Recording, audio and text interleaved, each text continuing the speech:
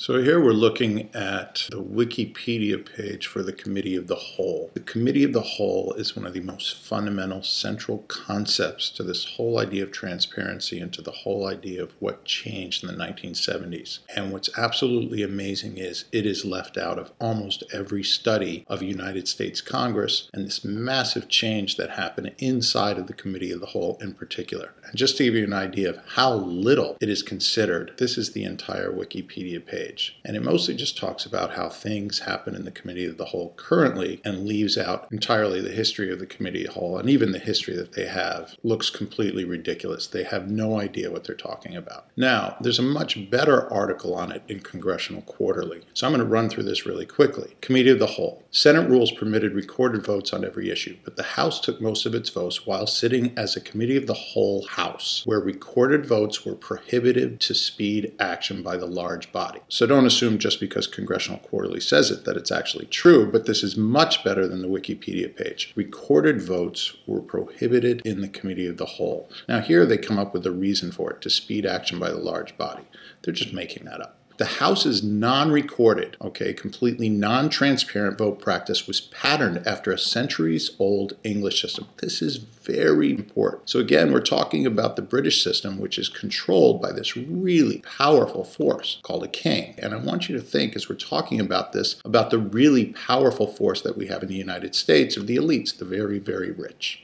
So big companies, Google, Coca-Cola, the Koch brothers, etc., all these real powerful forces. And I want you to compare them in power to the king as we talk about this. So the House's non-recorded vote practice was patterned after a centuries-old English system whereby members of Parliament could hide their individual votes from the king. Sure, they could hide them from the people, but the real idea of setting up the Committee of the Whole wasn't to hide the votes from the people, but it was to hide it from this really powerful force. In 1832, the English system was reformed to provide for a public record of votes. So they moved to a transparent set of votes, and then the United States House reform came 138 years later in 1970. And if we assume that the reason is to speed up action by a large body, well, by adding electronic voting, we've actually made things actually quicker. But look how quickly this article actually contradicts itself, right? Parliament would hide their individual votes from the king. And this was crucial because the king, in some ways, resembled a president.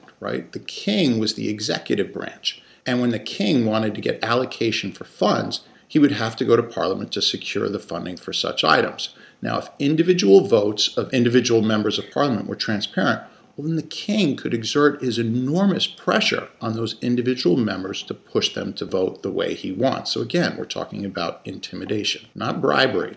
Bribery is overrated, it exists, but it's not nearly as powerful as intimidation. The king can now intimidate a single member of Parliament. The same relationship we can see between the president and a member of the House of Representatives. The president, if he can see every single vote, can now push single members to do certain things because, as Lincoln says in the Lincoln movie, president has phenomenal powers. All right, so let's keep moving. The Continental Congress frequently used the Committee of the Whole. Very important, So all the Founding Fathers loved this idea of the Committee of the Whole, and they used it almost precisely in the way it had been used up until 1970. And in 1789, the first Congress adopted a system of rules for the House which provided for a Committee of the Whole. This was the fourth order of business in the House of Representatives. And the Committee of the Whole was where everything happened. Any bill that was put forward, any legislation that was put forward would sit first in the Committee of the Whole, then it would be spit out to an ad hoc committee, and no one trusted committees because there were too few people in them. Then the committee would write up its own bills, knowing full well it had to go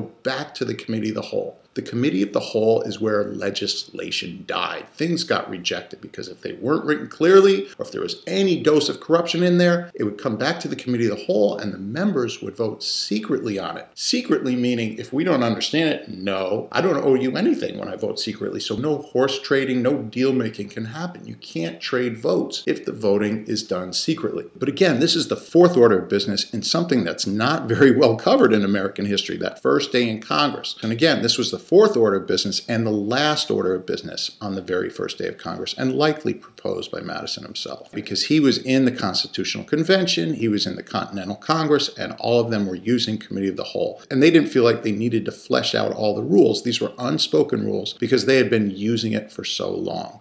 And so here we have this crucial date. Okay, I had this back and forth between a famous historian, current historian on Congress, and he wrote me saying the Committee of the Whole didn't exist before 1840. That's not true. What happened in 1840 was this unspoken set of rules became codified when a speaker ruled that recorded votes could not be taken in the Committee of the Whole, and the ruling has been reaffirmed ever since. Okay, so a speaker said then that recorded votes could not be taken, but he said it because they had never been taken. So he took an unspoken rule, made it a spoken rule, and affirmed it. And these rules provided that only amendments approved in the Committee of the Whole could be voted upon by the full House. So the Committee of the Whole had the power of rejection, and they were very good at rejecting things. They rejected lots of crappy and poorly written legislation. And once it left the Committee of the Whole, the only thing the full House could vote publicly on was what was approved by the Committee of the Whole. And the Committee of the Whole, again, voted on single lines, single paragraphs. Very, very hard to insert corruption into this Committee of the Whole. It really was like the acid bath for corruption. So, as I suggested, amendments rejected in the Committee of the Whole and not reported to the House by the committee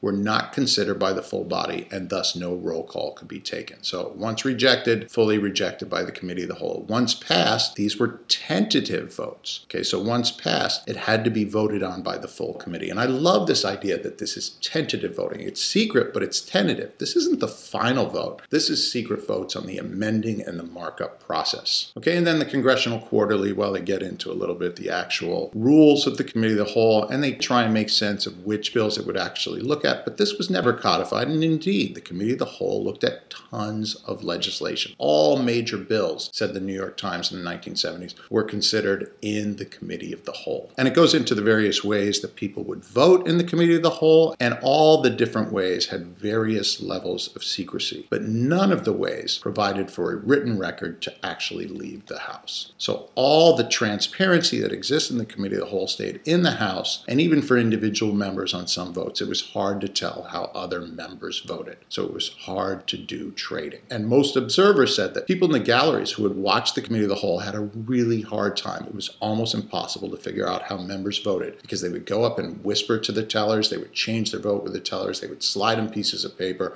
they would turn their heads from the galleries and make their votes, fully knowing that the gallery was trying to figure out all their votes so they could hold them accountable for a bribe or some level of intimidation. So I'm going to wrap this up here, but it's great to have started this conversation on this very important committee, the most important committee in all of congressional history, and I call it the acid bath for corruption. And it was made ineffectual with the 1970 Legislative Reorganization Act.